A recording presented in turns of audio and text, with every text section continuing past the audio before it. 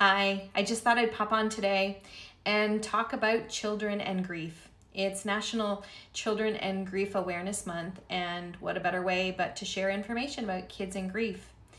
And I think I want to start with a little bit of myths around children and grief. Oftentimes, we think kids aren't grieving. They're not crying, they're okay.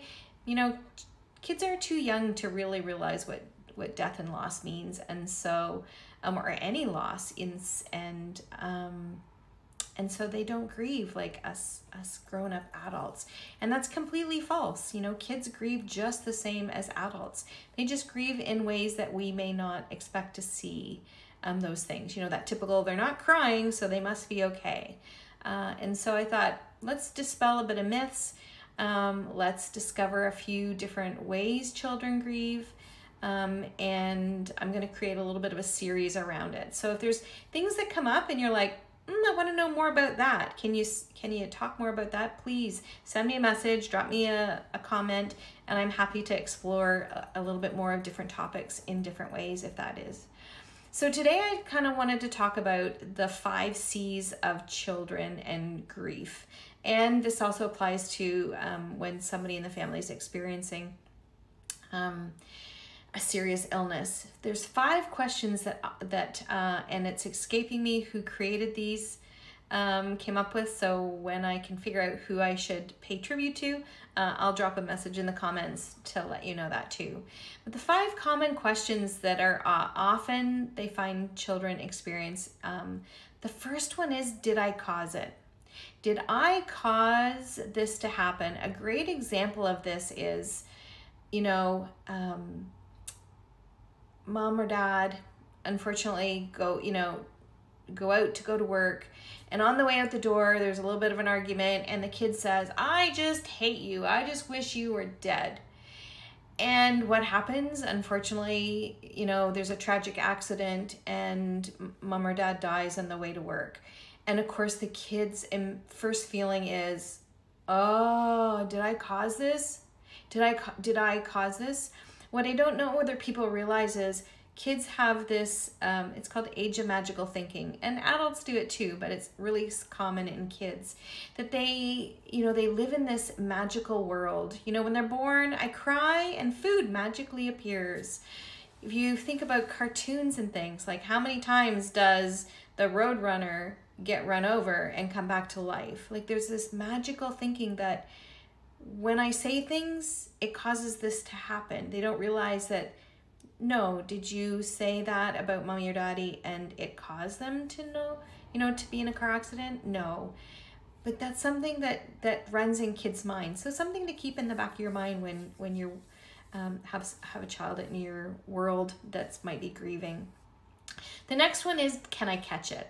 So oftentimes we use the language, I caught a cold, or, I'm sick. We don't want to, we don't want to go to visit Auntie so-and-so's house because she has the flu and we don't want to catch it. And so, when somebody has an illness that causes them death, they want to know, can I catch this too? Will this mean I will die? Which will lead into, will you die? Is this something that can be passed on to other people around me? Are you going to catch it? Are you going to leave me too? Which is another one, will I lose my mom? Will I lose my dad? So that next C is, who's going to take care of me?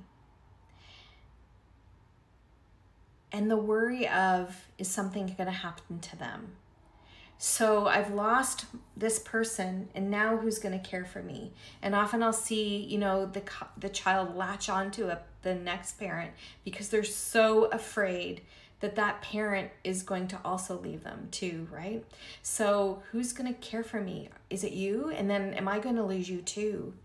Another C is, could I have cured it? Is there something I could have done?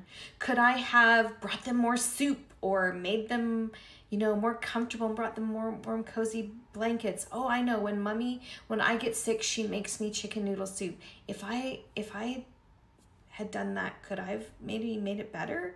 Is there some way I could have, you know, made this better for them so that they didn't die? And the other really important one is, how do I stay connected to this person? How do I stay connected to my loved one who's no longer here? I don't know how to do that. And I'm, you know, like all of us, we're mourning the loss of that attachment to that person. And so helping them create stories that stay connected to that person. Sometimes I'll help the family, the child, create a memory box. And so, you know, they're off to school and they really want to come home and show daddy this really great artwork that now they can't because daddy's not here. And so we create this memory box so that they can put, you know, those things that I really, really want to share with daddy into that box. And I've often seen it grow when they become, you know, older and teenagers, and they want to share stories with mom or dad, or, you know, the person they've lost. And so they'll write them a letter and they'll put it in that memory box to help continue to stay connected to that person. So there's just a few quick things on children and grief I thought that are always wise to know to help you navigate with your own children or children you have within your family as you navigate grief. And again, drop me a comment if this is like, yeah, I like that. I never thought about that. Can you tell me more? Or I wonder about this. Can you talk more about this in children and grief? And so watch out for another video. And yeah, I look forward to chatting with all of you soon.